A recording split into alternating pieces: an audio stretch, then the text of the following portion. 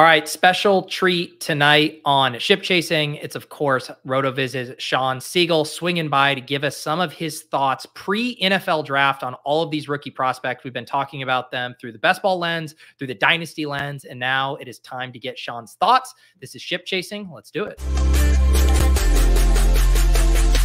Pat Fryer Helmo. This is why I'm hot. Anita Handjob. Fix your sight. Jamar. Alpha play chase. Are you kidding me? Kadarius Toney? You can't handle the heat. It looks like we're finally this boys. You're right.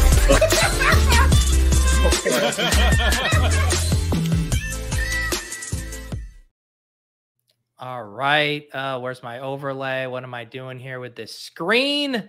Getting used to our new setup around here. Got some fresh overlays for us. We got Pat. We got Shawn. Shawn, welcome to the show, man. It's been a while. It has. I was thinking back to the last time, and we drafted a pretty awesome main event team, and then J.K. Dobbins immediately goes down. We just missed the tournament in a couple of ways, and then it looked like we were going to win the consolation, which would have been kind of rough since that's not the one you want to win. But yeah, final week also didn't go that well, but I liked our team. Pretty fun things happen when I draft with the two of you. I know, and you and I, with our Best Ball Breakfast streams, well, I drafted with both of you guys on Best Ball Breakfast. Shawn, you and I had a team that had a T. Higgins, George Pickens squad that I thought was about to make some noise. It was one of those rosters, kind of like the one I had with Eric Bime for a few years back, where every player was unique. Like, it was a low advance rate team, and I was like, holy cow, can we sneak this one into the finals? It wasn't meant to be, but we will we'll be running it back this year, trying to build some of these monster teams. Karain, I know you just dropped your article about Marvin Harrison today. How are you doing here? Final show before your paternity leave. Yeah. No, I just dropped, as you mentioned, the article on Harrison, Nabers, Odunze, and Brian Thomas. So kind of the tier. It's an interesting class where I actually put each of them in their own tier, and talked about why not only was I tempted to have Nabers in the same tier as Harrison. I mean, part of me wants to just say, Nabers never won, baby. Let's go. But, I think I talk a lot about the safety that Harrison provides in the article, and that just being worth a ton, and how I think we've kind of, the two guys that really come to mind are Garrett Wilson and Justin Jefferson, where we're like, yeah, he's safe and he's going to hit, but like, I want to chase upside. It's like, actually, that's when those guys hit, they can hit really hard. So just bet on them. Shawn, I know you've been having some of these dirty thoughts as well about potentially moving Nabers ahead of Harrison.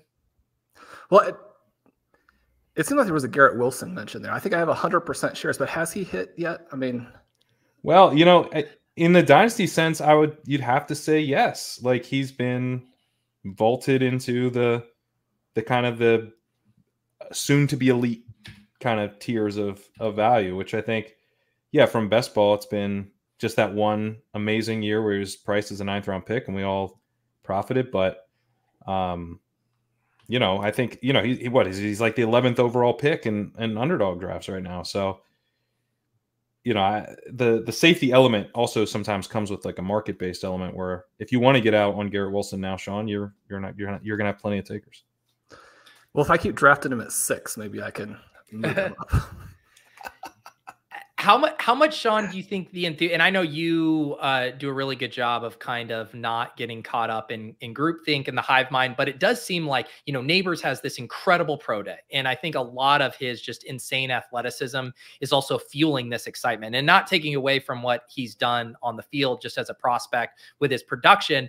But I do wonder, like, if Harrison did a pro day where he blazed at the 40 and stuff, like, would that sentiment not quite be there? If everyone's like, no, yeah, it's still Harrison because he's all this and athletic. Like, I'm just wondering how much of that has been fueled by Harrison being out of sight, out of mind. Well, people who know a lot more about college football than I do, report that the on-field tracking numbers for Harrison make it, pretty clear cut that he is also a big time athlete. And we know that he's gotten over the top of defenses, more or less at will, drawing a lot of targets that, if you don't have that athleticism, it's going to be more difficult to draw. So I don't think there's any question about the athleticism of either guy, other than, for me, when you see what Nabers did, and then that he's immediately going to be, maybe the most athletic guy on every field. When you put all of it together, I mean, I think there's actually a really good evidence-based case that Nabers should be number one. And I think that one of the great things, if you missed the playoffs last year and you have a pick in the top 6, is that I think there are 6 guys where a year from now, any of them we could look at as being the 101 or like the best player, the number 1 guy, and maybe even by a significant margin. And so, I mean, that's a huge gift to people who, don't have the 101, who didn't tank all the way down to having no players and scoring no points, right? But with that being said, I mean, I think that you could put Nabers at 1 and put some QBs in there, put Brock Bowers in there, and have Harrison below those guys. And I'll probably be wrong, but I think you could actually put a little bit of a gap even between these 2 players. So I don't think it's just the athleticism, but the athleticism certainly doesn't hurt. The other spicy part of what you just said, and obviously I actually want to unpack your Brock stuff, how much that pertains to only tight end premium. I know that's like what you do the ranks for, but I believe that means Rome is the odd man out, because a lot of people would have him as the top 6 and then like Daniels. Bowers as the 7th guy, or Daniels. No, for me, it is going to be Odunze, and it's not that I don't like him. I think there are some people out there who don't care for him because there are certain red flags. That isn't the case for me. I'm going to make the case that he's actually also very, very good. But no, he would be sort of in that next tier. And on the Brock stuff, I realize we're jumping around a good bit here, but is that exclusive for tight end premium? Or if people were that are in just like regular super flex leagues, where would you have Bowers in that 7 range? Well, yeah, I think that he's going to move to the back of the tier if it's not tight end premium. Yeah. I encourage people to play tight end premium. I more or less only play that now with the RV Triflex leagues at the FFPC, and it's fun when the tight ends score a lot of points and you need to have that scoring. But he's such an amazing. And the other thing is I like tight ends, so I draft him, religiously in the 2nd round. Almost all of my teams have both Laporta and McBride, not just because I was excited about those guys. And man, it took a long time for McBride to hit him. I mean, we got to the point where I was on the verge of cutting him in some leagues. And certainly if he was cut, you jumped in there and spent a lot. But I think that you want to have that huge advantage at tight end, because even though it does look a lot deeper, but if you can gap all of your opponents by 5-6 points in that tight end premium, I think that you want to do that. It's such a massive advantage. And then you mentioned, in the premium, if you have a lot of flex spots, and there are very viable plays there as well. Certainly if you have both Laporta and McBride, you're going to start both of them in most of your leagues, unless you have some incredible juggernaut, or, unless maybe McBride falls. McBride has the higher ceiling, probably also the lower floor. Yep. Pat, do you have in yours, do you have Rome ahead of Bowers? I don't. I have Bowers ahead of Rome. And I came away really liking Rome Odunze. And I had him in a tier, like I said, they're all in their own tier. So he's a tier above Brian Thomas.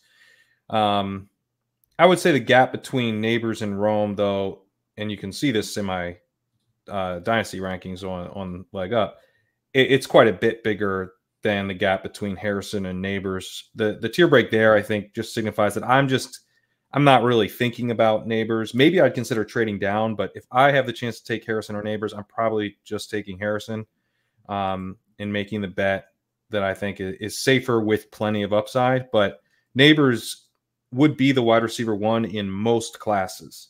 He's an awesome, awesome prospect. I think Odunze is a very good prospect. But you look at Bowers, he's one of the best tight end prospects that we've gotten. So, he's not like perfect. He's a little undersized.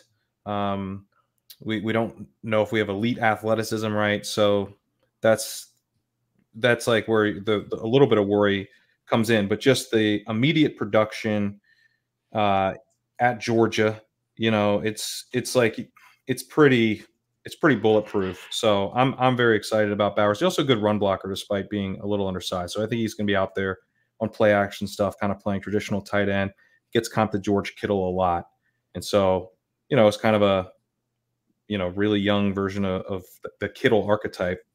That's very exciting in tight end premium. I would probably have Rome ahead in non-tight end premium. Are you as aggressive with Bowers in redraft, Shawn, or is this more kind of a long play here? No, I think that he's ready to go out there and put up the points. And so I'm trying to get 2 of the elite tight ends in most of my drafts. And to do that, he definitely has to be one of those guys, and he has to be one of the people you're actually targeting, because it's a little bit trickier if, you know, we're getting a lot of the most expensive players. And obviously Laporta is the guy that you would want the most. And yet at the same time, there are so many weapons in that Detroit offense that I do think that there is some, you know, volume risk just as you split it up. And then obviously when you're taking Laporta, you've got to bypass players at other positions who are just so much better than even when you drop a couple of rounds. And so when you're looking at Kincaid, Bowers, Kyle Pitts now, hopefully, I mean, those are the guys that I think you've got to have just a lot of exposure to. Yeah, I mean, I've talked about this with Pat the other day, and I know Pat feels similarly. I mean, what are your thoughts on some of the prices on these tight ends in redraft, where you have guys like Trey McBride, Mark Andrews, even Travis Kelce, sometimes falling all the way to the 5th round, and then all those tight ends you just mentioned, you know, available in the 6th as well. And this is where we kind of get into that element of trying to figure out the tactics for a given season, because last year it felt so clear cut that you wanted to have Laporta and McBride, and the fact that they were going to be available at prices that let you do a lot of other things early was fantastic, right?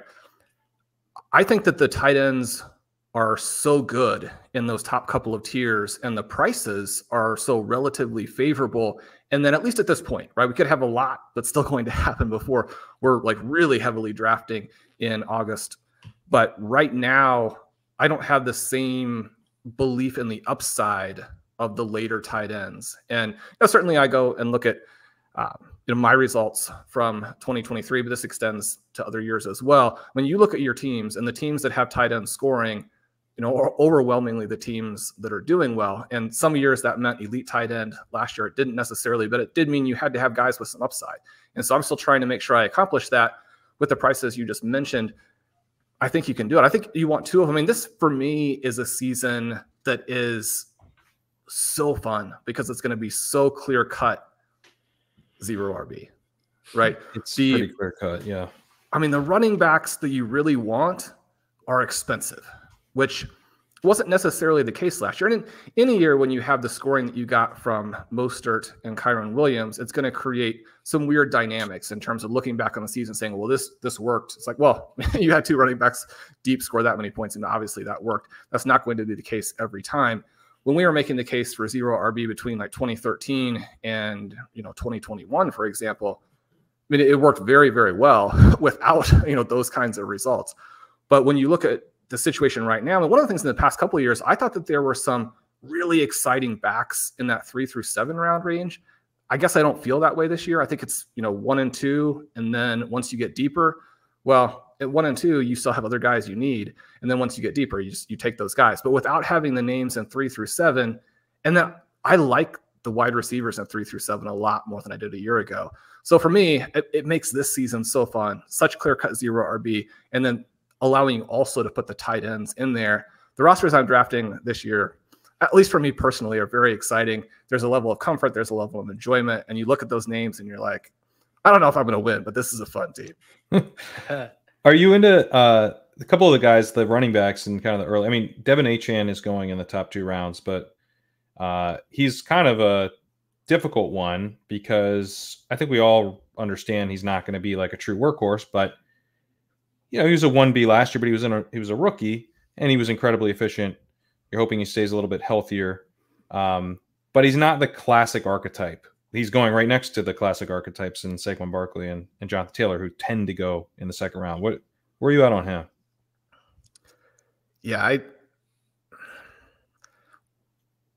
I don't know that it's an ironclad rule, but one of the rules I always had with 0 RB is that when you hit on a guy and you love him, you can't chase him into round 1 and 2 the next year. It just doesn't work, right? The odds, the risks, the rewards are not distributed in such a way that you can just chase the guys that you had success with the previous year. Now, the sad thing with Achane is we didn't really have the success because he missed all of those games, and that part was heartbreaking. Yeah, I mean, if you're not guaranteed to be the top scorer on your team, second round is tough. I mean, I still draft him occasionally, and I think the argument for him being there, because you could certainly see it evolving to, him being Jamal Charles. And I mean, in that offense, the number of big plays you could get, even with another back, I just think you have to balance those things too, and not just get so excited and think, I mean, this guy is the coolest back in the coolest offense. I'm going to draft him whatever his price is. There's a little bit of a point in mid-round too for me as well, where it goes from you have to draft these wide receivers to you don't necessarily, and there's a little bit of a dead spot. If you get him sliding into the dead spot, then yeah, I mean, every once in a while, but it's tough. It's hard to chase him up there. Well, I'm doing it. What about James Cook? I think I'm another guy I'm higher on than you, but I mean, isn't this the guy that we're normally supposed to be excited about? I mean, he hasn't gotten chased up or put up into, the early rounds. He's like a 4th, 5th round type of pick. And he was very explosive. He catches passes, is in an elite offense. They threw to him more at the end of the season, went under a new offensive coordinator who's still in place. He wasn't a great prospect, but pretty solid. They'll probably draft someone for competition, but it's not a particularly strong running back class, so that competition could end up being fairly weak. So he kind of reminds me a little bit of ETN as sort of probably not going to be a true workhorse. I think even more so for Cook than for ETN, but it feels like he has a couple different paths where he can be a really explosive rusher, but he also adds enough in the receiving game, or just the offense kind of puts him on its back, and there's just a lot of points to be had. Well, Cook was one of my very favorite players and biggest targets a year ago, and all of those things that you just mentioned were reasons why. But again, for me, it's a element of once he gets up into the price that's just a little bit higher, then I'd prefer just to take the receivers. And I think the build works a lot better for me with the receivers. And one of the things is I made what I thought was an extremely compelling case to have a huge amount of James Cook last year. And there were all of these bright spots. And then you're watching the games and he's dropping touchdowns, another drop touchdown, another drop touchdown. They're about to seal the game and he fumbles. And I always tell people, try and not get caught up in these devastating plays that are so high profile. The guy's obviously very good. He's obviously the way that they need to play to win. But you think back to what the Bills did last year where, Josh Allen makes some mistakes and all of a sudden they get conservative. They win some games. They feel like that was in some ways successful. They have an approach for the playoffs against the Chiefs that, it's not going to let you beat the Chiefs that often. And I guess I would be concerned that if you have a player who, as you mentioned, wasn't a great prospect and probably is not, for me, not to the level of an ETN, and then he has the risk of making these mistakes, that I think ETN was a much stronger prospect. Yeah. I feel like it is a unique year to head into or think about backfields, whether through dynasty or best ball, before and after the NFL draft, because, we've had ingrained in our heads, like I always have the phrase bombs go off in these backfields, right? And teams that you don't think are going to draft running backs do. And you look at all these fragile ADPs, but then to your point, it's like we have a weak running back class. There's only a couple of spots for really clean landing spots. And then even then, like, there's not even a ton of fragile running back ADPs. I think you could point to that 4th, 5th round with like Pacheco and Rashad White and James Cook. I think those could be some too, but do you feel like we're going to get a ton of shakeup to the running back board through the draft, or do we just not have the firepower to make it happen? I still think that we will. And I mean, there are a couple of spots that seem so good that I think those guys, who land there will really rise. Someone like a Jaylen Warren seems like he's going to be permanently mispriced. And I mean, there are some starters who also, if they get over their injury concerns, are going to be very good in that same range. I mean, someone like Charbonnet, I thought was a really tricky bet last year. And even though he didn't go off, I actually like him more for this season. And now the price on him is really, really good. And so, I mean, you can load up. I mean, there are options as we get deeper into it. I don't know that it's going to come as a result of huge price shifts, but I really like a lot of the talents that we get later in these drafts. Yeah, with Warren, I'm trying to make sure that I take more than enough so that I don't chase him up into the second round next year. Well, you just always want to make sure you mention too that Najee Harris had a lot of very interesting stats last year. Don't forget about him. Keep drafting him. Can you just name one of those, please, Shawn? I mean, he breaks some tackles. He does. He sure does. He breaks some tackles. I mean, you watch him. He's not actually running the opposite direction after he breaks the tackles, but the yardage numbers would suggest that he does.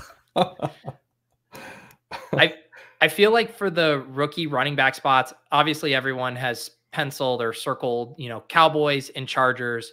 Are there any running backs that almost, I don't want to say completely separated from landing spot, but that you think you're going to be excited about no matter what, even if they don't have a clear runway to a ton of touches right away? Well, I think that both Jonathan Brooks and Trey Benson, when you look at the situations, there is some potential there.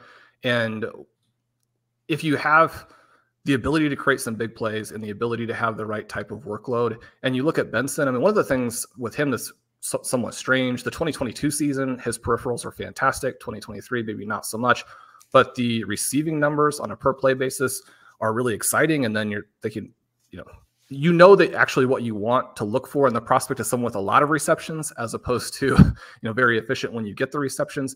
But if you have a back where that could become more a part of what they do, then that would be exciting. You have the testing for him, which, I mean, the Adrian Peterson athletic comp that shows up in our Workout Explorer, I don't think that you're necessarily taking that seriously. But, if you have a name like a Ryan Matthews, some guy like a DeMarco Murray, I think that you could certainly see that type of reality in the future for them. And then there are a lot of guys who actually have pretty good peripherals, especially for the final season, which is an element I think in this class maybe more than in some classes you've got to look at and hope that means something, because the overall production for players isn't necessarily there.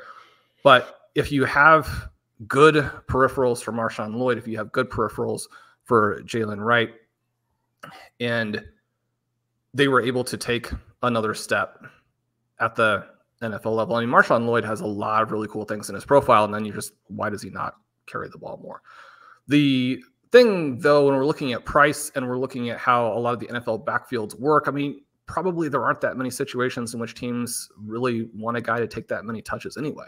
If you can go out there and be dynamic with your touches, you can be, create those big plays, create the type of broken tackles and forced missed tackles that we know have a predictive element. We know that the coaches really like, because you do something that catches the coach's eye. I mean, the broken tackle element, so much of that, and you think about, Najee Harris being drafted originally, keeping his job, all those kinds of things. I mean, there are a lot of football people who are going to be more excited about the broken tackle than gaining the yards. And so if you have some good peripherals for those guys, I think that, I think both the floor and the ceiling is better maybe than people are giving credit for. And then as I look at the backs going all the way down through, I find myself thinking, okay, I mean, the overall argument isn't really here, and you need more production. One of the things that was interesting when Dave Cabin's breakaway rush scores came out was that basically all the guys at the top are small school guys. And I mean, that's obviously a pretty big red flag in a variety of ways. It shows that, and the way that he does the breakaway rush scores, I think is really interesting and really valuable, because it has both sort of a volume and, you've got to create these big plays sort of element to it. And together it gives you a good sense of, who is going to be able to go out there and consistently create these plays. Well, we just don't see it in this class. And yet when you look at the reasons for different players and you look at, what they could bring, are there a lot of names who have a specific type of role that they could perform at the NFL level? I think that there are. And so for me, I do think that the guys who are right now sort of in that 17, 18, 19, 20, and then maybe like if you were to draft out 21, 22 would start to be picked. And right now you just don't have enough information to say, I want to burn a pick on them. I think we're going to have guys from that range kind of pull in and be drafted. And I mean, that part will be fun. And certainly, if Kyron Williams has shown us anything, it's that, we're going to get some names where prior to that emergence, you wouldn't have necessarily thought that profile would have worked. I think some of the deep guys, and certainly you're not going to have that all the time, but I think that we're going to have somebody come out of nowhere and score points from this class. If not this year, then in the following year. So again, from a dynasty perspective, when you're looking at 4th round picks, that's kind of interesting. Yeah, I think that's right. It's just gonna be really hard to predict some of these later guys. And I mean, but I also think like the NFL landscape, I think is probably, there's a lot of backs that are kind of aging out right now. Like there's not a lot of running backs as I kind of look at the numbers on stuff that really jump out as like true difference makers in the league right now, as we've got some of these really big names that are on the back end of their career. We've had, a couple decent running back classes, but nothing that's like really revived things the way, a few years ago. So I tend to agree that the NFL is moving away from kind of the workhorse back stuff, but we see all the time. It's like, oh, this coach always uses a committee, and then you give him an elite running back, and it's like, oh no, I guess he doesn't. So I think so. It is a talent-driven position in some ways, and so in a way, if there's not like an overwhelming amount of talent in these starting jobs, it creates openings. So I'm trying to be open-minded with some of the names a little bit further down in this running back class, but it is tough. I mean, there's a lot of red flags for so many of these Actually, as I was writing the guys up, this is probably the next article I'll have out, is my second part of the running backs. And one guy I actually came away liking a little bit more than I thought was Bucky Irving. Just because the athleticism is atrocious, and it's very much kind of a Kyron Williams type of play, which has basically never worked except Kyron Williams. But like he can do kind of everything okay, and you're like, all right, if you just weren't 192 and a horrible athlete, we'd have something here. It's like, well, what if he gains weight and then he's a 200-pound bad athlete? Now we could, but that's kind of like, that's one of the guys I feel kind of good about, and it's probably more of a 2-year play. He gets in a program, he puts on a little weight, that kind of thing. But I've definitely had trouble, even with Marshawn Lloyd. I've had a lot of trouble mustering that much enthusiasm for him. It just seems very, very boom bust. Braylon Allen seems super boom bust. Are there any like of that kind of beyond Brooks and Benson? Are there guys that jump out to you as like, especially appealing? Or are you kind of waiting for the draft capital and the landing spots to kind of point us in the right direction? Yeah, I mean, obviously with these runners, we're going to need the landing spots, but Allen's freshman season, I think, offers the potential that he is actually a guy that coaches will play more than maybe anybody wants. And I think he'll be a little better than people think. And so you're going to end up potentially having a lot of touches, right? Yeah. No, I agree with that. Yeah. That part of it could be interesting. Then, you have someone in Corum where the 2022 peripherals were excellent. The 2023 peripherals, even with, the touchdowns and all that, were absolutely terrible. But then he has, an elite evasion rate. I mean, an elite agility score, which, right. In the back of my mind, I'm like, well, what if he catches some passes at the NFL level? And even if he's not someone who's actually very dynamic, he's not going to run to daylight. Maybe you could get like a goal line and receiving type of role. There are a variety of guys here where, you're probably not going to look to them to get 1,500 yards, but if they could get the right high value touch mix, I think it would be interesting. And Will Shipley is somebody who maybe isn't getting nearly as much credit or coverage, probably because Devy managers who have him like me are just devastated. But again, it's kind of the thing where if you go back to the freshman year and then you look at the total number of receptions over the last couple of years, I actually think that his price doesn't make any sense. I mean, he'll probably bust, but I mean, you should, at the price that he's at, you should have a decent number of shares, because there's actually a pretty decent little argument for him. I mean, he's somebody I could actually see blowing up, which I don't think is necessarily the case for other guys. And so if he's basically free and he has a really high upside, even though the bust factor is through the roof too, I mean, at those prices, he's somebody, maybe it's just that it's fun. And so at that price, I draft him in every draft, which, there are some strengths and weaknesses to that. I mean, Guarendo's a guy where he's runs, like he doesn't run like a back is that size. But if you simply look at it as athleticism and then maybe a little bit of a receiving deal, then there's some interest there. So the fact that he doesn't run like a 220-pound back that has that athleticism is certainly a huge red flag. It makes him more of a niche type of player as opposed to someone who's going to be David Johnson. But in the right role with, the combine he's put up, I mean, there's some interest there. I mean, Tyrone Tracy, you and I were joking on OT, is super old. And yet his actual final season, I think, is one of the better ones, certainly from a balance perspective and from a peripherals perspective. And then you get the testing and you're like, oh, well, he's actually athletic enough to potentially do these things. So you can keep going down through. I mean, you pointed out to me the estimate with the, better pro day. And then some of his, the jumps were actually quite good. And he's got some decent numbers if he's drafted earlier than people think. And he probably will, because I think that probably the NFL is not as fixated with that 4.7 time at the combine as when you see 4.7, you're like, well, it's everything is done now. But he probably gets drafted a little bit earlier and maybe into an interesting role. We talked about Ray Davis on OT, how that could be kind of a sneaky, high value touch kind of situation. And then you go down into some of these guys like Laube, who, they're. I'm hoping you were going to say Dylan Here we Lube. go. So you got then a lot of, you could have a lot of receptions there, right? And we've kind of lost some of these backs who you can draft in the end of your draft and just get receptions from. And I mean, I think that he's gonna deliver that. So if we look at specific types of ways that they could score points for us, as opposed to being like well-rounded, strong NFL players, I think that the class becomes more interesting. Do you have much hope for Ray Davis? I mean, I thought that your case for him was more or less perfect. I think that he's somebody who probably will appeal to the certain type of coach, and you hope that that's the coach who actually drafts him. I mean, sometimes you get the draft, and then it's very clear that the people who drafted him didn't believe in the thesis.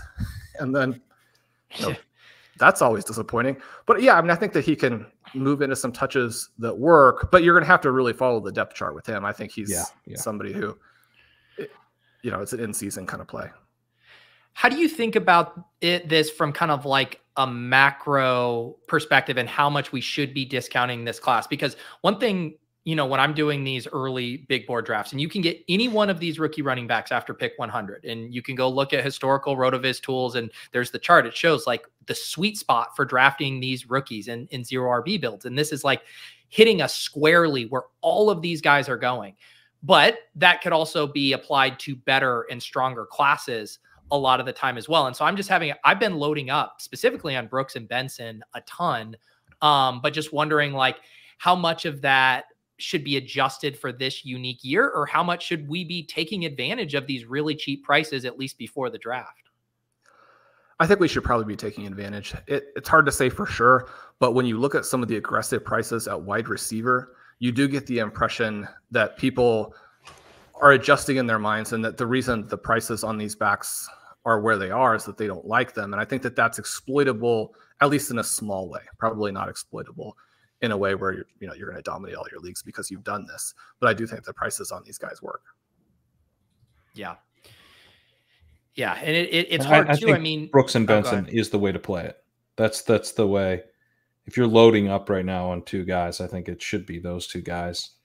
And I think Corum and Wright would be the next two guys that I think I'd load up. So I'm going right down the ADP list. But well, and I did last week, I did a video, Shawn, where I was doing dream landing spots for the wide receivers and then kind of predicting what I thought their underdog ADP would be.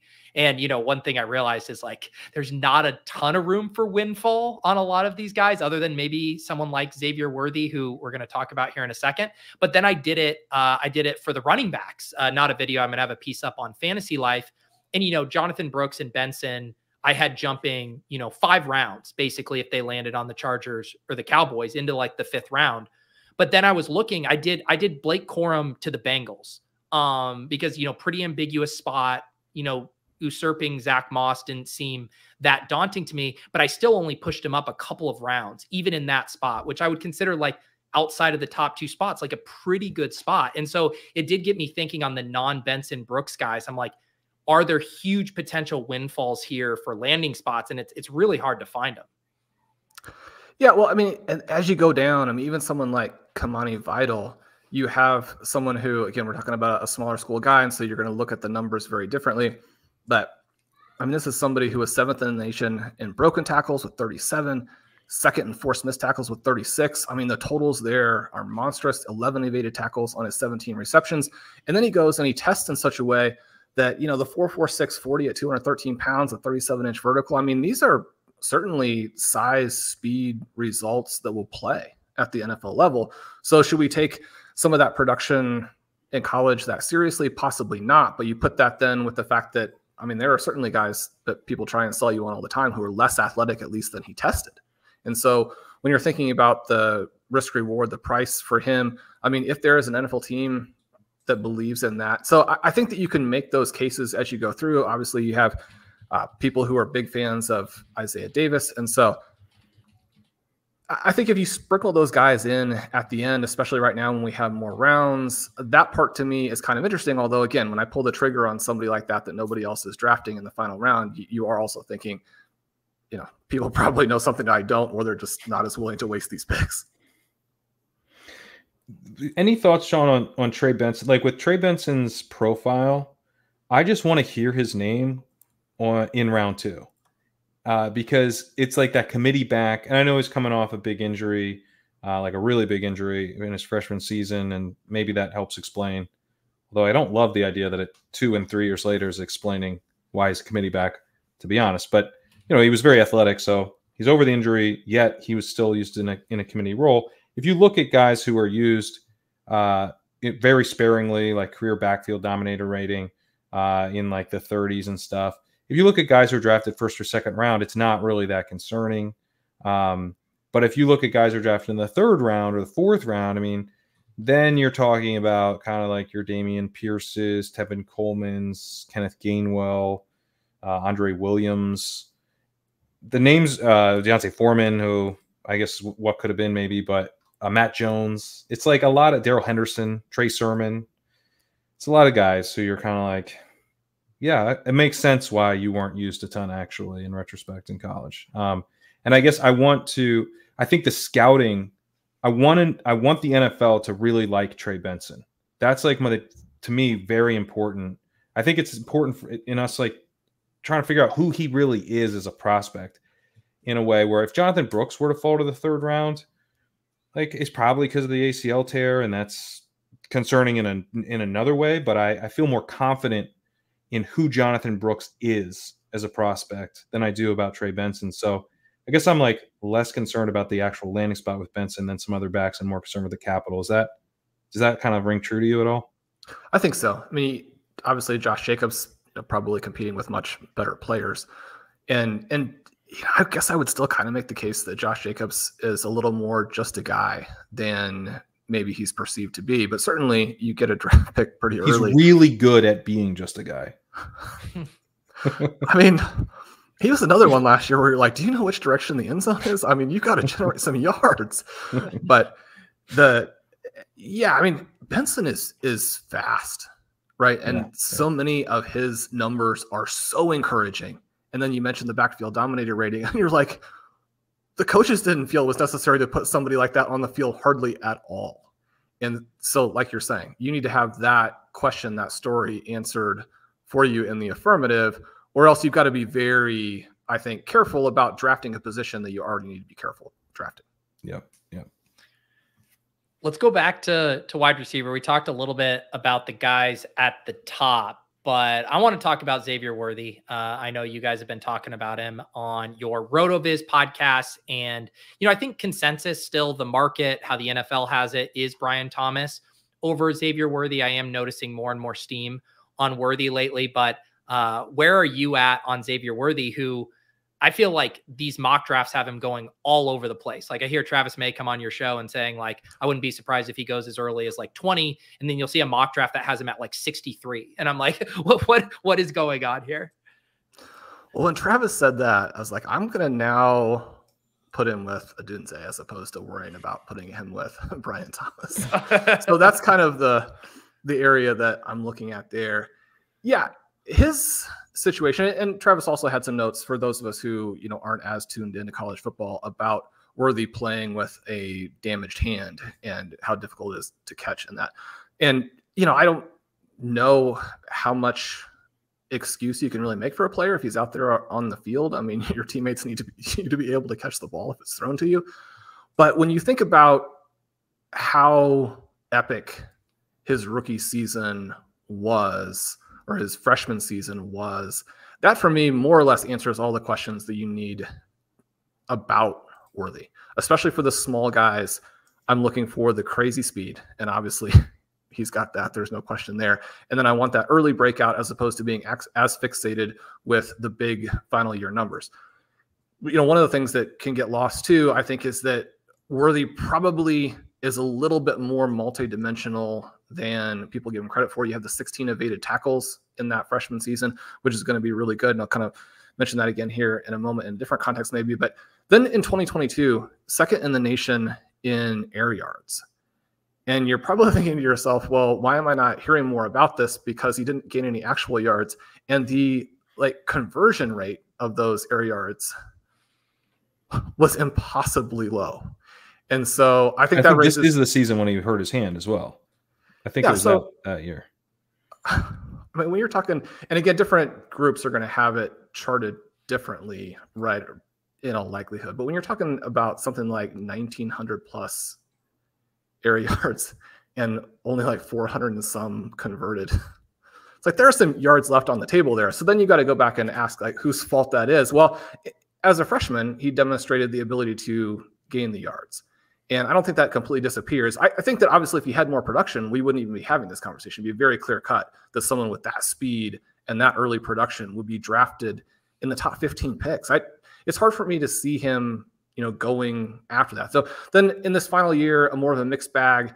I think that Sanders is a lot better than maybe people are giving him credit for. I've kind of been all over the place myself on Mitchell. He's one of the ones that I've been alternatively sort of the most excited about and then the most scared of, and going back and forth there. But I do think that he takes a lot of the value out of Worthy, and you can actually look at them on the deep throws and see that in 2023, Mitchell was much more effective there. And certainly if you're looking at a guy who has got 4.2 speed and you're hoping he's going to get, beyond the defense for you and create those big plays, then that might be a little bit disconcerting. On the other hand, Worthy last year was 4th in the nation in yards after the catch.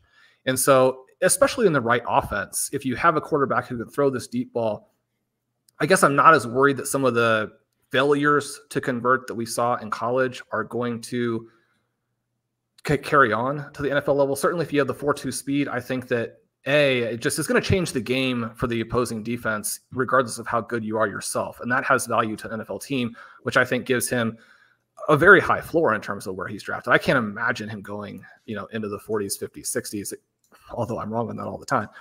But then also, once the ball's in his hands, I mean, some of the guys who are small and fast, you actually can't get them the ball very well. They don't do anything with it when they have it. I don't think that Worthy is as much of a concern there. And again, if you got a guy who can run with it, who has 4.2 speed, any given play could be the whole thing. We saw the Dolphins have a lot of success with these types of plays last season. So I think that the profile is a little more well-rounded than the stats necessarily show. But again, I just go back to that first season and go back to the speed. And I think it's very difficult for this particular player to not work unless you get in a horrible, horrible situation, which that probably still is something that Harrison and Nabers could overcome. Almost anybody else is going to have trouble with it. I saw this tweet just on the stuff here.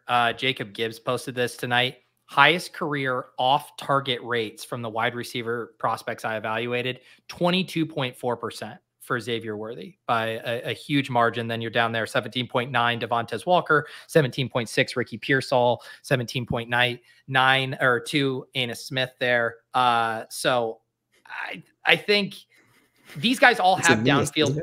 I know, but the Dylan Lube and Anus jokes have just now seeped into my brain.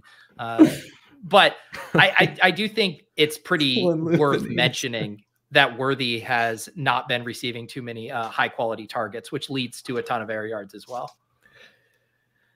Yeah, that's so. Shawn, what are your feelings on how linked he and AD Mitchell are going to be? And we have seen, the teammate stuff play out where in a kind of, not always, but in somewhat correlated way. With AJ Brown and DK Metcalf, the LSU guys. It's like, I think we saw the counterexample, Cordell Patterson, Justin Hunter, and Derek Rogers None of them turn out to be really anything. So I think with AD Mitchell, my feeling is like, man, if he's not that good and he came in here and kind of changed the way that they were deploying Xavier Worthy a little bit and took over some of that kind of classic downfield role, if he's not that good, that's a red flag. On the other hand, AD Mitchell does have a really high ceiling and could be really good, and so it's possible they're both great. So do you kind of buy that their outcomes are kind of correlated in a way? Yeah, definitely. And one of the things here too is that I think it might be the case that their quarterback play was worse than people realize. And so that has me, and obviously for reasons like what Pete just mentioned, when I'm looking at Mitchell, I don't know exactly what to do with him because, you have that first year there at Georgia where I don't know that this is necessarily that meaningful, but it's interesting to me that on a team with, McConkey and Jermaine Burton, you have, you ran more routes, you generated more targets, you created more air yards than those guys. And those guys are certainly on the radar. And then you look at this, and then you obviously have the injuries. And injuries, when you don't have that big of a sample, is going to be problematic. But then you have this season here where, according to SIS, he has the best drop percentage in the country and one of the best on-target catch percentages in the country. And then you look at Sanders, and I was kind of cutting up the targets into some different kind of air yards buckets to see, who's succeeding underneath, who's succeeding intermediately, who's getting over the top, how much flexibility these guys have, what's their game. And again, I don't know this is important. It's probably mostly just interesting, but Sanders had the highest yards per target in that kind of 6 to 19 air yards range, like anybody in the country, and above all of the elite wide receivers. And so I do think that you have teammates who will or did knock down the overall volume that he was capable of getting in 2023. Yeah, that makes sense. Sanders, I was pretty into, but he tested so poorly, and it was kind of like, oh, this dude's athletic, and I was like, oh no, it's not. So that was a bit of a bummer. But yeah, that's true. The tight end who was involved as a pass catcher factors in a little bit there. I guess with Brian Thomas, I ultimately had Thomas ahead, and I mean Thomas is a scary evaluation where I think could be very good. I think he could be a pretty big bust. It's just like, it feels very binary. Like either he's a really good downfield wide receiver or kind of bullied not so great college competition with the defense focused on an actual elite wide receiver, and he had a Heisman winning quarterback. So it's like, I'm genuinely like not sure which it is. I'm trying to basically make sure, like basically tilt my exposures in the way that I think are going to set me up the best for, avoiding the huge downside. So I'm a little less interested in dynasty in the late first round, a little more interested in him in best ball, where I think, he could hit the ground running, could bank a really nice landing spot. But I would say, like with Thomas, Nabers is legit. And he did have, now it was all touchdown driven, but he did have a breakout true junior season playing alongside Nabers. Which is hard to do. And scoring 17 touchdowns when Malik Nabers is on the field seems pretty good to me. So I do that part of it, right? The teammate part, I at least know is a bull signal with Thomas, that he definitely had a super talented teammate. Nabers is just such a strong prospect. I feel really confident, much more confident in Nabers than AD Mitchell. So that was a little bit of it where I just feel like I think both these guys have some really exciting elements to their profiles, some red flags, some things that leave me a little confused. And I think Thomas still goes ahead in the draft. Or do you think Worthy has flipped him now? Yeah, I think both of those guys have the chance to go really early, which I think is a lot more of a risk for the team drafting Thomas, although probably still does give them a little bit more upside just because he's so athletic as well. Yeah. If you know, Thomas is, I don't think that this is necessarily the case for, certainly not the case for every receiver. Thomas is somebody you want to have a quarterback who can make those throws. Ben had some really good stats on Thomas on our kind of big stealing bananas wide receiver breakdown that made me a little bit more nervous for him. The other element there is that I guess I've gotten pretty excited about Jayden Daniels and think that it's just always tricky. You go back to all of these different situations where you have, is it the quarterback? Is it the receivers? Sometimes on LSU, it's like, it's everybody but Clyde Edwards-Helaire. I try and not focus too much on like the crazy news results, especially in times when it doesn't seem to matter. But am I correct in understanding that the Chiefs talked with J.K. Dobbins and then re-signed CEH? Yes. Because that seems like something that, like, if you had an infinite number of universes, could not have happened. Yeah. Did CEH just disprove the multiverse? There's only one crazy world. Either CEH has reinvented himself, or it is fully over for J.K. Dobbins at this point. Yeah. Real quick, circulate I know you've done a few of the early big board drafts. Who are your highest drafted rookies in that? Well, I got some Nabers today. I was excited about that. I have a ton of Worthy, and then once you get a little bit later, I have a lot of those running backs that we talked about, where I've got a lot of Lloyd. I've got a decent amount of Wright. I do have an embarrassing amount of Shipley, so when he's like not drafted at all, that'll be perfect. And then Bowers in a ton of drafts. I actually have a pretty decent amount of Sanders. I'm hoping that, I mean, some of these tight ends, I mean, with like Ben Sinnott, you get anything from being the next Sam Laporta to the next Josiah DeGuara. Right. Which, I mean, if you get the lower end of that, then that would also be crushing. I like Ben Sinnott. He's one of the reasons I was really on Laporta last year is because he had this interesting profile, and the entire way he was projected to go in the second round. Like from the very first time I started looking up who the tight ends of the class were, he was in the mix to go second round and seemed like he had a pretty good bet the entire way. And then he also was expected to test well, which I thought would just kind of lock in that draft capital. Sinnott did test well, but he's been kind of in the early day 3 conversation the whole way, which is, I just wish, I would love for him to get drafted day 2. That would be, I think it would add a really fun element to the class, because he's the guy that jumps out to me. Honestly, maybe it's the tight end 2 now, if Sanders' athleticism coming in very poor. So I think they're kind of back to back, like in my mind right now. But if Sinnott were to get that draft capital, that would be awesome. We actually had him as the tight end 2 in the second edition of the rookie guide. I still had Sanders too. I'm trying to not let the combine knock me too far off of that. I think he's going to be really good, but I certainly didn't have any problem with us ranking Sinnott too. Yeah, I have him 2 still as well, but it's just much closer than it used to be. You know, you would like to hear second round. And once you start to get that buzz about Laporta going that early, it was like, now you have to get him in every single draft. So what you're saying there about the draft capital discourages me. You know, you have people like, the reason I mentioned DeGuara is you got that like very tiny concern that like there could be hybrid roles, which if a team drafts him to not use him as a receiver, you're going to be furious with. Are you concerned about that portion of it? There's nothing like looking. I mean, you look at the way he plays and you're like, yeah, he's flexible enough to do everything. That doesn't mean that you shouldn't use him as a receiver. That's where the value is.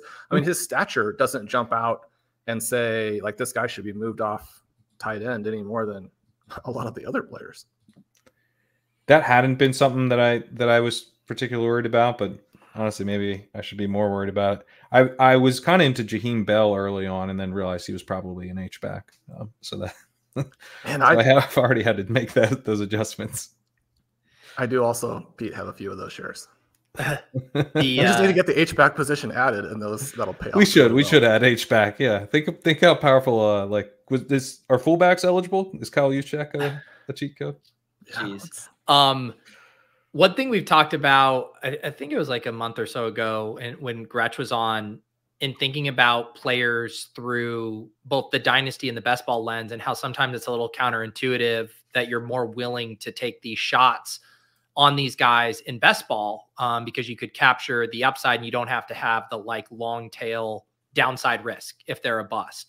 Are there any guys, because I know you're high on Worthy for both dynasty and best ball, are there any of these guys that you prefer in one format to the other? Well, I do think that for me, after you get out of the guys who are going to be first round receiver picks in dynasty, I'm actually pretty concerned about that next group. So when we get into, say, McConkey and Wilson and Coleman, Leggett, I think that Walker probably is the way to play it in both formats. And yet, because people are out on him, it obviously makes you nervous. I've got an article that will come out in the next couple of days explaining why I think that you should take that discount. So if anybody wants some Tez Walker hype, you can come to Rotoviz to get that. I want some Tez Walker hype. No, what I heard is if you want Tez Walker while he's still cheap, in the next 2 days.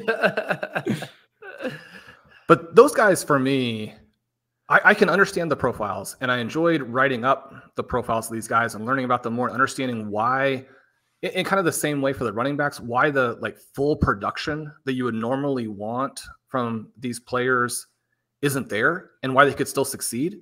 And so in best ball, the fact that they could still succeed makes me pretty interested in them. In dynasty, it's more a case where I don't think that they necessarily move the needle on your dynasty team for the long term, even if they hit. Now, again, that's within reason. I mean, obviously, if they massively hit, then it's going to matter. But I would prefer to kind of move to taking some shots. If those guys are priced at the same point, and they may not end up being, but if you can get some of the top running backs instead of those receivers, I would prefer to do it. And, have that be the way I fill out the second round in dynasty. I like to take the tight ends in the second and third round in dynasty. I think that it'll be interesting for me because the other piece I'm probably going to have coming out is a piece, not necessarily saying that Bo Nix is awesome and you should draft him everywhere and he's going to be an NFL star, but I think that he's misunderstood and that his profile actually would work very well for Minnesota or Denver. And if he lands in one of those places, which I don't think is necessarily super likely, but if he does, I would really like him then. And so I prefer to move to him in dynasty as opposed to those receivers. There's actually a huge split between Nix and Penix in terms of what at least the SIS stats tell you about those two guys. And it's very dramatic, and it's across all of these different elements of quarterback play that people are fixated on, and I think for a good reason there. So, those are the kind of moves that I would be playing differently in dynasty, where in dynasty, I want some of these plays that I think will work and some guys who could hold their value, maybe even go up if they do nothing. Whereas those receivers, if they would hit, they would be meaningful to your best ball team in a certain way that maybe these guys at the other positions still wouldn't be that first year. I like that. I like Nix too. I wasn't really expecting to like Nix, but writing him up, I was like, he avoids mistakes pretty well. He's kind of like, it's similar to JJ McCarthy, but you're not getting the upside of like, this tool's a young guy, but you're getting, a guy who's probably ready to start games right now and can probably handle a decent amount of passing attempts if he's out there. So I'm hoping he goes to Denver. I hope Denver just sits tight and says, if we need a quarterback bad enough to reach for Bo Nix, so we're doing it. Troy Franklin, I don't think you mentioned, and he's someone that I feel I was very excited about before the combine. And then he comes in super light. He runs 4.41, then he doesn't run at his pro day, even though he was heavier and said he was sick at the combine, and that's why he was so skinny, but also he didn't run again. So he's probably just losing weight to get the 40 time down, and it wasn't even that low. But like when you look at the analytical profiles of the group, kind of kind of like past worthy, let's say, he stands out. Like he really stands out to me in certain ways.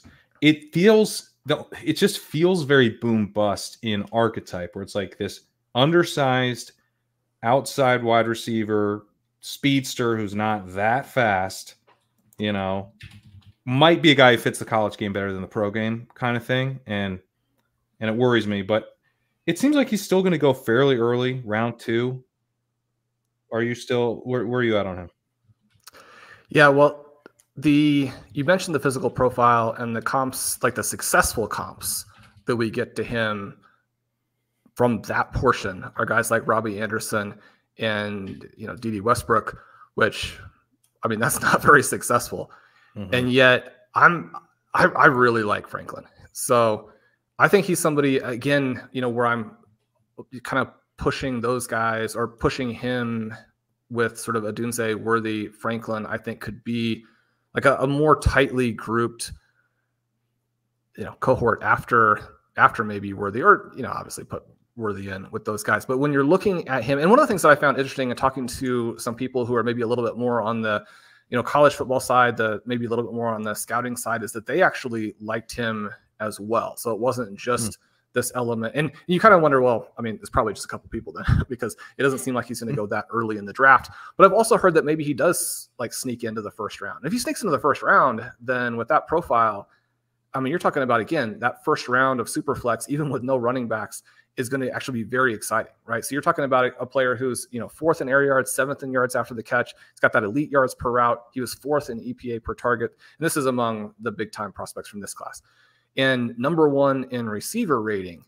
And, you know, so that's the quarterback, you know, rating when he's thrown to the guy. Those are a lot of different elements where, I mean, maybe this guy does more. So one of the things too is that you know, you've got a little bit of a build speed element, which I don't know necessarily, especially with a small guy. It's something I don't think I would care for.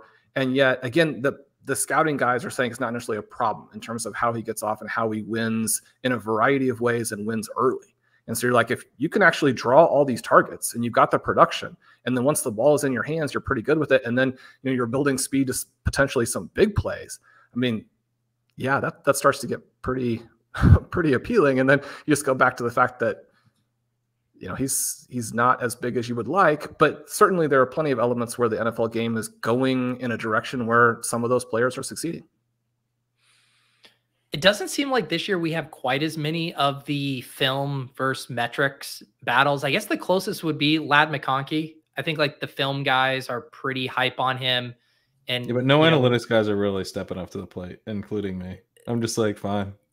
Fine. So you're saying not to fight it? Yeah, I'm not really interested in fighting it on Ladd McConkey. He's this weird profile where he's banged up. I was gonna fight it. Look, I was gonna fight it, I promise. But then he crushed the combine, and I'm just like, all right, fine. That's a metric. I'm on board. Is Ladd a fight you're willing to fight, Shawn? Well, I mean, he doesn't play at all, so how do you evaluate it? Right? Yes. Okay, you are. Yes, we got a fighter. Have that fight. Shawn's gonna carry the mantle. On the plays he was in on, he had some pretty cool numbers. But I mean, you've got to play, and so super wide range of outcomes there, right? I think that's and I am happy to make that case. I just, with a profile like his, I mean, my like baseline thing would be like, what are we doing? But I kind of get what we're doing. He seems pretty well suited to the NFL passing game, big program, very athletic. You're getting, you know, people are really excited about his route running. And when he was out there, he was pretty interesting. So, you know, what if he's out there now? It could be cool. Yeah, I mean, if he's drafted like 25th overall and stays healthy for 3 full seasons, the people who wanted to have him are going to be right. Yep. It seems like we're headed there. He seems like a back end of round 1, tippity top of round 2 kind of guy, just from all of the mock drafts right now. That's very aggressive for a guy who didn't play very much. You mentioned Jayden Daniels. I know last year you had a little trepidation around Anthony Richardson as a passer and kind of what that might mean for him. And his ADP obviously got pretty frothy, but it sounds like maybe you're, and not saying they're the same player, but maybe similar things that they bring to the fantasy table. You have less concern about Jayden Daniels this time around? Yeah, because I think there's the potential that he's an elite passer. And so you look at, and again, these are two very different guys because one is gigantic and freakishly athletic and the other one is slender. And those are two very different things. But the evasion numbers, so what you're actually doing as a runner for Daniels were insane, is basically Anthony Richardson, but on much higher volume. And then you've got a guy who, as opposed to an historically bad passer, and I know Pat has plenty of rejoinders to that, but instead of that, you get this guy who may be awesome, or at least well above average, and probably will throw a lot. Whereas, I mean, one of the good/bad things for Richardson is that probably he doesn't throw a ton. And so then it's really just a matter of like, how many touchdowns can he score and can he stay healthy? One of the things that, sets me back on Daniels, and Pat was doing a great job of like crushing my dreams on OT this week, where he's talking about like highlight reels of crushing hits for Daniels. But what's that? It does seem bad. Yeah, it's not great. I mean, you think about the number of seasons that have been wiped out for players like Lamar Jackson, for Kyler Murray. Certainly Anthony Richardson has barely played. It doesn't seem like Trey Lance is good enough to play, but didn't necessarily get a chance to show. These guys who, and then there's a difference between the players who leave themselves out there to take a lot of hits and those who don't. But even the ones who don't necessarily have suffered injuries that have kept them out and kept you from being able to benefit in fantasy. And yet, when you're thinking about Daniels, I guess that I have kind of, and sometimes when you flip on something like this, you end up going down a very bad pathway.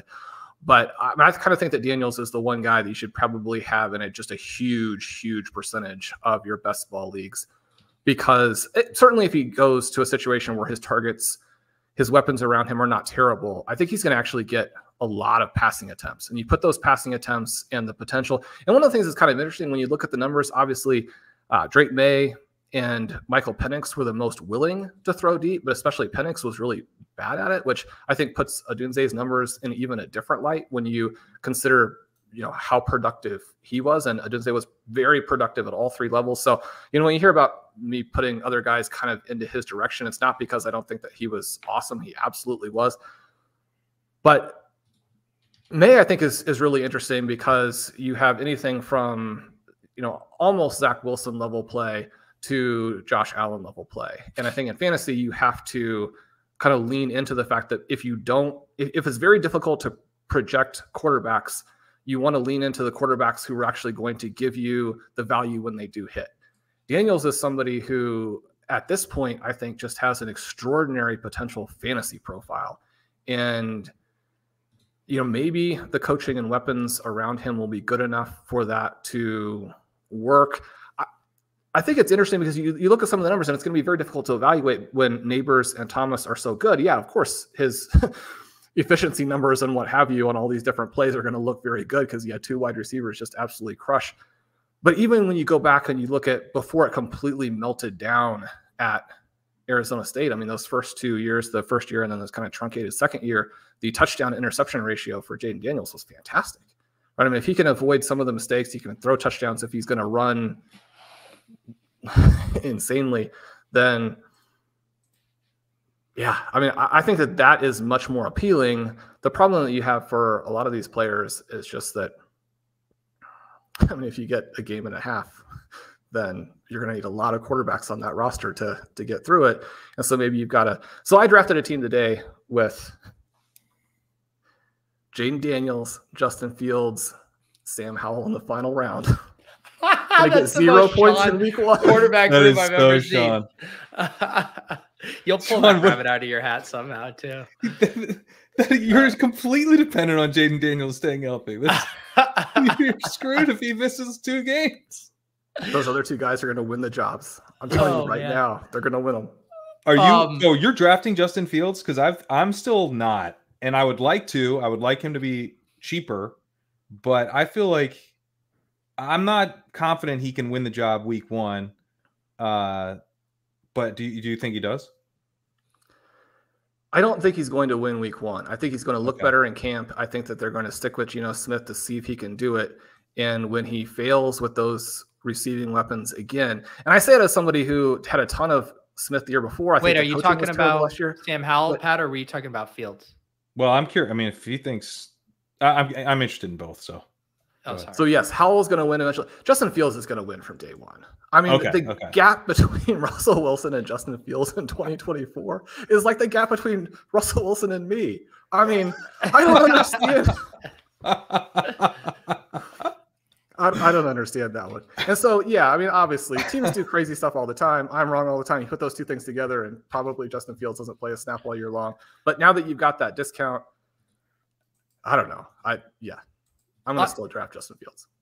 On the Jayden Daniels stuff and Drake May, how different do you view the Commanders and Patriots landing spots? Because that is talked about a lot, where some people are like, man, I really hope the guy I like goes to the Commanders and not the Patriots. Do you view that gap as well? I do. And I think there's a level below which it's virtually impossible to succeed. I actually think that Mac Jones is somebody that teams should have gone out and tried to get and like give a shot to. I mean, he would be like one of, 2 or 3 options that you looked at. But I mean, you go back and look at Mac Jones and what he was able to do sometimes in the past, even his first year with the Patriots, he got into a situation that there was going to be no possible way to succeed and actually tried to keep, pushing things and made mistakes. And so then they're like, well, we'll just go to a guy who's going to throw it 2 yards and isn't going to yell at the coaches, which, I've done some very different types of coaching, and there is a point at which you're like, yeah, I mean, we're going to lose anyway. Let's play the guy who's not going to yell at me. So I can understand that. But I mean, it's a problem when you get to be that bad, and the Patriots, I think, are that bad. I also do think, though, that at some point it could flip, because I think there's a potential for the Patriots coaching situation to be better than the Commanders coaching situation. So you get a little bit deeper into it, and I think maybe New England could be better. Certainly, I don't think either one is great. I mean, Jahan Dotson was awful last year, and he didn't have a great profile coming in. It's certainly better than a lot of these guys who are still going fairly early. So I don't think we can like say he was like a terrible prospect. And having just made the case for Sam Howell, I think there's a possibility that that was Sam Howell's fault, right? But also think, Washington is not loaded either. On the Drake May, Jayden Daniels stuff, Shawn, I want you to come over here to the Drake May's got the super exciting fantasy profile. I know Jayden Daniels has the more obvious fantasy profile, and there's just no question about that. His ability to be a between the 20s runner is going to be really, really, really strong. But I just pulled up big time deep throws, so 20+ yard throws charted as big time throws by PFF per career drop back, and Justin Fields, 5.7%. Sam Howell, 5.6%. In between those two, the two guys you just built a best ball team around, right in between that, Drake May, 5.7%. This dude throws downfield. I think, the consistency, the overall quality, right? Those are question marks, but he is going to be out there trying to make plays. And I think if he fails, he's going to go down swinging. And then the other thing is that compared to Howell, he avoids taking sacks fairly well. He's right around Caleb Williams in pressure to sack rate. And then he's going to run for touchdowns at a decent rate, where he's not going to give you the same rushing production that Jayden Daniels does. But I wonder if there's as big a gap as people assume, because one, he's going to run for touchdowns. He's a fairly big guy. And two, he is a scrambler. He had a kept clean scramble rate of 7%. That was just below Justin Fields at 8%. It was tied with Malik Willis. Like this guy is willing to run. Jayden Daniels, it's 9.4%, so he's also a very willing runner. But I just think like the gap between the two is somewhat overstated, even as a rusher, because design running game, sure, but but as a scrambler and a guy who's being asked to make plays around the goal line, I think we're going to get a decent amount of production from May on the ground. And then I feel more confident in May's deep passing. You just didn't really see much from Daniels as a deep passer heading into 2023. And then he plays with Malik Nabers and Brian Thomas, and he goes nuts as a deep passer. I am concerned that that part of his game specifically was propped up by 2 first-round wide receivers, 1 elite prospect. That would be my concern and why I'm pretty firmly over on the Drake May side of that. Well, one of the things that you did the other day was convince me that, I mean, I'm moving these guys ahead of Anthony Richardson for one. And I think that the upside there is extreme. And so that part has me, because of the way that I do like to play QB in Dynasty, I do have some teams where I have early picks and I need to make a quarterback pick. And so it's this balance between thinking that Nabers could be the next Jamar Chase, basically. And then you have to decide whether you want to take the swing on quarterbacks who have such a massive, massive range of outcomes, or do what you can do of picking up a Derek Carr and Baker Mayfield and knowing you're going to give up points, but filling your roster out and saying, I'm going to not miss early, and I'm also going to make up points, if not this year, then over the course of the next decade with someone like Nabers. So that part is difficult for me, but I do think that the element there on May is completely correct. And I also have a little bit of maybe an optimism that maybe he's less likely than all of these other guys to get hurt. And that part would, I mean, if you could just stay healthy and do those things, it would be a huge deal. Do you have any concern about the price? Number one, the fact that the next season is going to be most important to most people, and then the trade valuations and what you can do going forward. To me, May feels a little bit more like a Josh Allen just overall, which is awesome. But from the perspective of, I guess I'm pretty scared that the 2024 season is not when it's going to happen. Or that there's that as you kind of think about the different probabilities, that you have a very reasonable scenario where it doesn't happen in 2024, maybe it doesn't even happen in 2025, but he's so clearly talented and is going to be the future that they stick with him. And in 2026, he's just tearing the world apart. Or is that kind of getting into things that, I mean, quarterback projection is already so difficult that thinking that portion of it we could even, give the probabilities to is maybe too much. Well, I mean, if he goes to the Patriots, I think the odds of that definitely climb. And I could definitely see that being the case. I hope it's not the case. I have a lot of him in best ball, but he's so cheap in best ball that I maybe survive it, even if, he doesn't do much for me except a few spike weeks down the stretch or something. Just Justin Fields as your backup. You'll be all fine. You might sell me on Fields. I really want that to happen. So I'm almost there. But yeah, no, I definitely could see that playing out. I think with Drake May, I'm very excited about him in Dynasty. It reminds me of Richardson last year, where I started to feel very strongly like, oh, you guys don't know what this dude is. Like Richardson is a tank. He runs the ball and he's a decent deep thrower and he doesn't take sacks. So he's going to be able to be out there and create plays in an actual NFL offense. He's also going to do all the stuff everyone's saying about how inaccurate he is 100% true. And no one's going to care in like 3 months. Which is, I think that exactly there's a chance that they were going to have trouble actually running their offense. That was going to show up as the games went on. I mean, Sam Howell was leading the NFL in passing yards for a big chunk, and then when Pat says no one was going to care, he doesn't mean the Colts organization. He means fantasy players. I mean fantasy managers. Up the sure, and you're not but benching your first round pick. Point, I guess I do think at a certain point that I mean. We've probably talked about Justin Fields much more than he deserves, but this is a player who does a lot of things that are so extraordinary and also does some things that help you specifically in the current NFL, but he also has some weaknesses that are so dramatic that, certain analysts are going to say he's terrible. And we just got like 32 NFL teams say that he's terrible. So, I mean, But you can say that that's down the line, because I think it's down obviously the the team that drafts either Richardson or May is going to let them play out for a while before that happens. Exactly. You know, I think Richardson, you should be. In my article on the quarterbacks, I included a trade to get from Richardson to Burrow.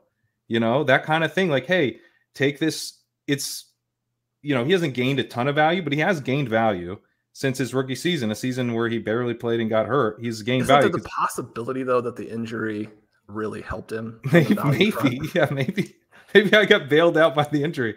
But I think in another guy that I would compare May to, and this is actually more of a true comp, is Herbert, where I think people are going to go, okay, this dude's got a big arm.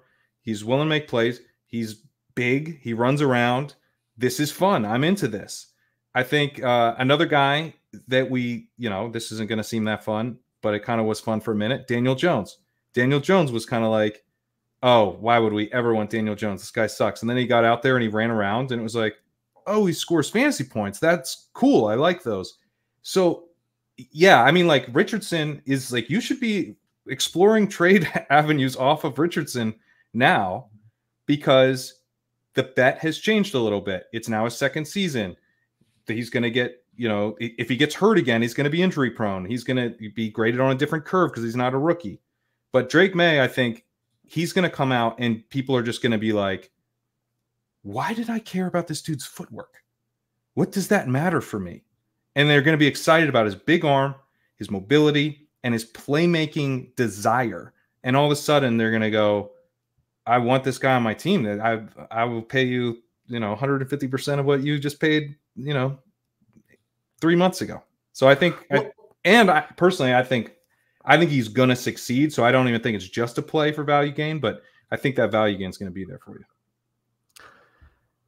And I think that there's a potential. So number one, you're going to sell us too that he's just much, much better than Will Levis, because there were some arguments along those lines for him. And like all of our college football people were like, Levis can't play at all. I mean, he cannot play. And that's not the case here. The thing that's kind of interesting, when I was looking at the 20+ passes to try and calibrate myself on like these kind of 6 main prospects, the fact that May throws down the field is encouraging. I mean, Penix also did a lot, but extremely ineffectively. Some of the numbers for May on those 20+ passes are not particularly good, but the other thing there, as I'm looking at them, is to try to remind myself that this guy is younger than a bunch of the guys he's being compared to, and he's surrounded by weaker teammates than the people he's being compared to. And those things also matter as we're thinking about, again, just how hard it is to predict quarterbacks and the ultimate upside that this player has. Yeah, I think that his youth and upside is definitely part of it as well. The other thing, and I think the Will Levis, comparison is important. And one of the reasons that I'm excited about May is that, like, going back and listening to some of the stuff from the summer, and like Connor Rogers and Trevor Sycamores pod, I really like. They were, it's Caleb Williams and Drake May heading into the season. These are the guys. These are clearly the guys. You listen to the Athletic Football Show. They're talking about around, I think in November, Dane Brugler was thinking about having May as his quarterback 1. He eventually goes back to Williams. Nate Tice had May as his quarterback 1 for a while. I don't know if he still does. The May is not, in fact, Daniels is the guy who was kind of not in the mix. And then all of a sudden, after a final season, vaults up from intriguing developmental guy to, maybe the number 2 pick in the draft. May has been here, despite being the young guy. May has been here the entire way, as far as I can tell. And so, yeah, I don't think he doesn't feel like a product of the draft process in any way. This feels very much driven by his college football resume, which I think is very important. I've gotten a little bit concerned. I mean, you mentioned people having May at number 1, and I'm concerned that Caleb Williams is going to need to have a huge number of passing attempts as a professional to be the type of fantasy quarterback that matches these other 2 guys if they hit. So that's another wrinkle as people are trying to decide the 101, trying to decide whether or not to trade down, trying to decide how to draft in best ball. Sean, we I'm mentioned the glad- multiverse.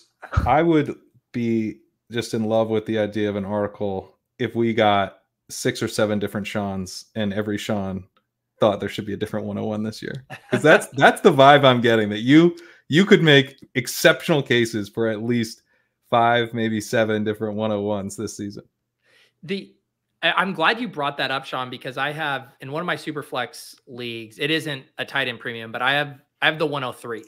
And I think I would legit be disappointed if the 2 receivers went off the board and I had to take Caleb Williams. Partly is because I'm already okay at quarterback, and partly because I want one of Nabers and Harrison. I just give me one of them. I don't care. I will be devastated if I don't get one of those. And it makes me think, like, yes, I'm just a wide receiver piss boy, and I like my wide receivers. But 2, I'm like, aren't these the 2 best players for fantasy that we want in this class? Is Caleb Williams, are you just buying the longevity, or is he really going to separate at the position in a way that makes him the clear-cut 101? Yeah, it's tough because I just need it to move from the situation where you can play any player in the Superflex position, which you obviously can, to where you can also play those players in the QB1 position, and then we're all set.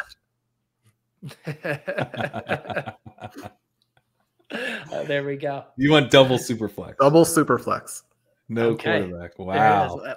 Well, you guys were able to will in the Rotoviz Triflex leagues with FFPC. Maybe you could make that happen. The next wrinkle in the format. Well, Sean, this was a blast getting to chop it up with you. And I know you did some shows with Pat this week. If people want to check out more of this conversation, you guys have the great Rotoviz rookie guide. I've been enjoying that. Yours and JJ's have been 2 of my go-to PDFs on my desktop as I think through all these prospects. But yeah, anything else that people should look out for on the horizon at Rotoviz? Well, yeah, thank you for mentioning the Rotoviz rookie guide. We'll have volume 3 right after the draft. Had a lot of fun putting that together, and a lot of these notes from SIS that we've discussed today will be in there, along with obviously plenty of other things. I mentioned the Knicks article. I mentioned the Tez Walker article. Have been very lucky in the recent results in the FFPC Superflex tournament, and I'm going to have a piece on how you beat that. Our roster construction explorer has been a huge help in putting together teams for that.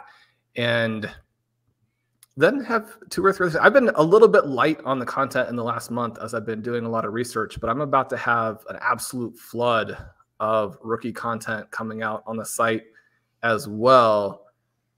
Yeah, really looking forward to this next month. It's gonna be a lot of fun. Awesome. Pat, what about you? I know you guys had a ADP chasing over on the Leg Up feed today. Anything else from you before you go on paternity leave? That was a good one. I would recommend checking that out. We there was some shouting, there were some lies, that's some amazing. Yeah, Davis at one point goes, "Well, obviously I'm lying about this a little bit." Jesus. Davis had some a little asterisk under everything Davis says. Yeah. It was a good one. Yeah, I've got rookie content rolling out. So yeah, mentioned the wide receiver piece earlier today. Also had my first running back piece out this week. Working on a second running back piece, more wide receivers and the tight ends. I've already written up the quarterback. So if you're curious about all the Drake May, Jayden Daniels takes, someone asked in the comments if I would take May over Caleb Williams. I'm still taking Williams number 1, but still, very excited about May. But you can read about that over on Leg Up as well. And yeah, we're planning on having some stuff rolling out on the site while I'm gone, and then I'll be back on chip chasing for the NFL draft. That's right.